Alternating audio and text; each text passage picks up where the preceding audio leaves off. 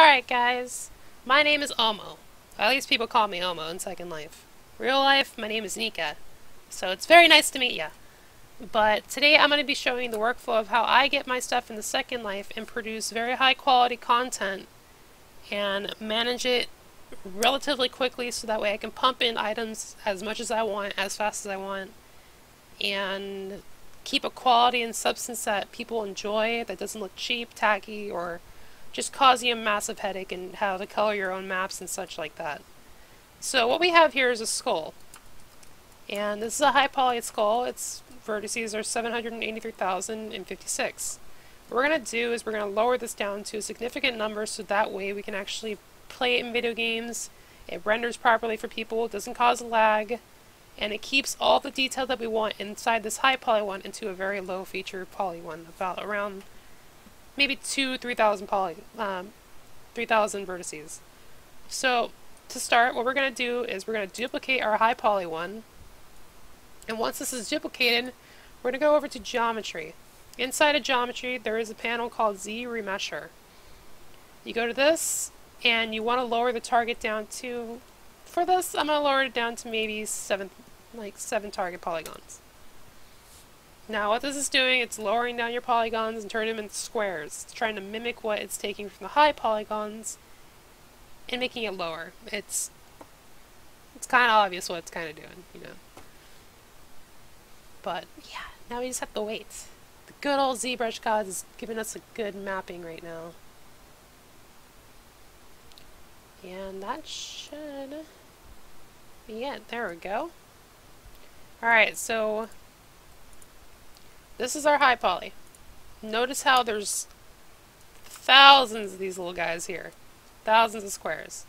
Here's our low poly. Notice a significant difference in the number. It looks nice, but we're still a little high for games. We don't want to import something that's 23,000 vertices. It's a big mistake.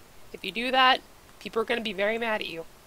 So what we're going to do is we're going to go to Z plugin, and we're going to go to UV Master. With this kind of vertices, around 2,000, maybe 30,000, it allows the program to create a UV map without crashing or getting too laggy and making it. So what we're going to do is keep symmetry on and unwrap.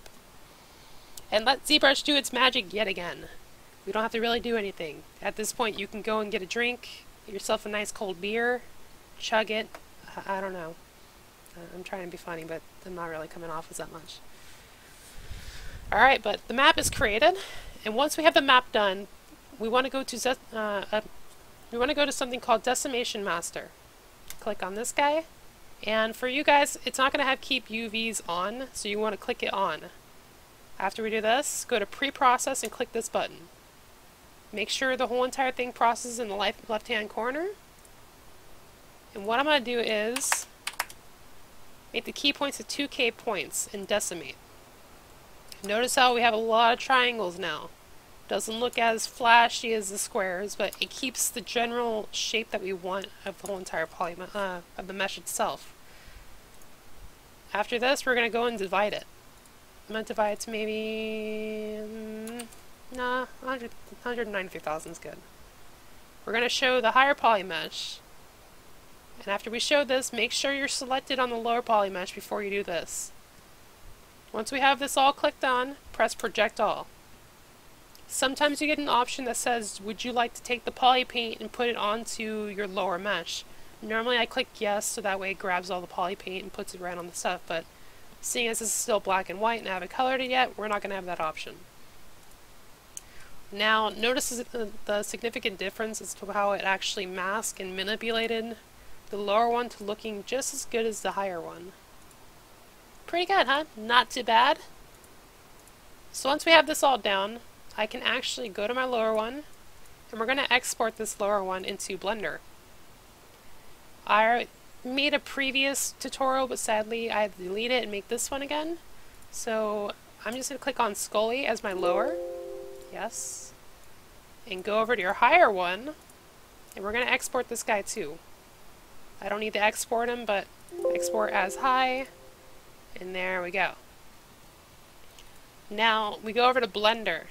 In here it's relatively simple. Go to OBJ, And we're going to go to our desktop and we're going to find our lower polygon only, not the higher one. We're going to click on it and it's going to import. Notice how it's not smooth at all, it looks kind of jagged and kind of meh. I'm going to click on them and we're going to smooth shading. Once this is done, go to File, Export, export them as an OBJ, Selection Only, and find your Scully again, and copyright over on top of it. Once we do this, I go into a new program. It's called Topogun. Not many of you are going to have it. It's not bad, you don't need it, especially if you have ZBrush, but I tend to like it because I like a different kind of method of how I actually make my stuff look for my items. Now what we're going to do from this area is we're going to go to Load Ref, and we're going to find our high poly mesh that we had earlier, so Scully High. So once we import this guy, we can now go over to the desktop again, or wherever you saved it. Click down here to get the OBJ option, and go to Scully, your lower render one. Make sure you have a UV map and make sure you have smoothed out the shading before importing a cage into topogun, or else the whole entire program just crashes. It's very fragile, I don't know why it is, but sometimes it just likes to give you a little kick in the pants and make you very pissed off in a certain day. From here, I'm going to go over to baking, and we're going to generate maps. Now notice the blackness around my model, that's the cage and how it's trying to grab whatever it can to pretty much bake and give us the nice AO maps that we want and all that good stuff. And I'm going to go to cage distance and increase it to a certain number so that way it looks relatively okay. Now here you can actually bake your normal maps, your displacement maps, your AO map, your color map is down here. What we're going to do right now is we're just going to make an AO map. So I'm going to go over to click on Generate, turn my quality to about 70. Skylight I like to make around 90 so that everything's clear. We're going to set a place for that. I'm just going to call this, where is my Kobold armor? There you are, Kobold Ancient Armor. Scully. From there on I can just click on Generate, and what it's making is my own very awesome AO map that I don't have to worry about anything. This does all the shading for me, it makes it look awesome, it takes everything that's high detailed from the higher poly one and puts it onto the lower one. And from there we can actually go into Photoshop once it's done grabbing everything we want. Yeah. So perfect and great. Alright, so loading up Photoshop. I like that picture. I hope that stays for a while. Okay, from here, I'm going to go and find our picture again. And here's our AO map from Scully. Notice how it took everything we wanted. It looks bony, it looks pretty bitchin'. Now you can obviously change the UV maps and such and clean it up inside ZBrush itself, but for this tutorial we're not going to really emphasize and go into that. But as you can see, it worked properly, it did what we wanted. From here, we can actually click on him now. Go to Export, regular data, apply modifier selection, include armatures, export SL Open Sim, it's a very needed one, and Scully Head Mask. Now I can go into Second Life, well I'm just a lizard.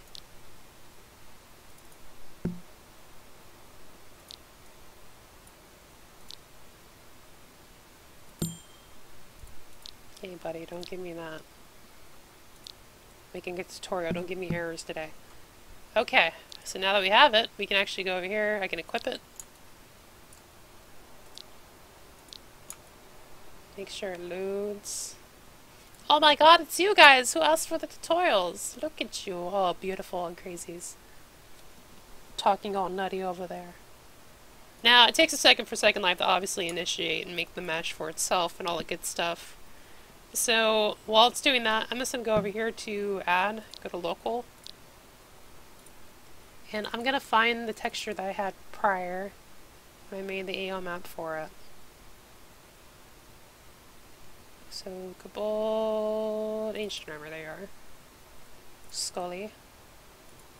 Grab it.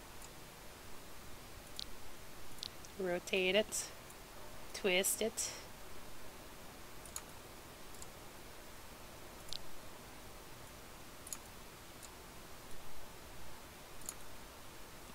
Boom! You now have yourself an awesome, awesome bitchin' mesh.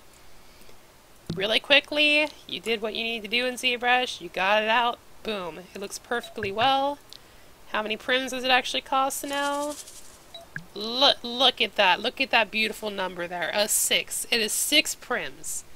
With plenty of detail, no laggies, none of that crazy bull from other creators who try to make their stuff super high rendering looking stuff to make quality and detail when in reality, you don't need that much. All you really need are normal maps, shininess maps, and your regular texture map of AO maps. Boom. Hopefully this tutorial helped you out a little bit. If not, I am totally sorry. I'm not a tutorial maker, but this is my workflow.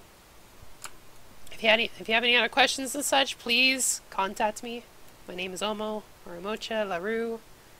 So yeah, hope this helped a little bit. Alright.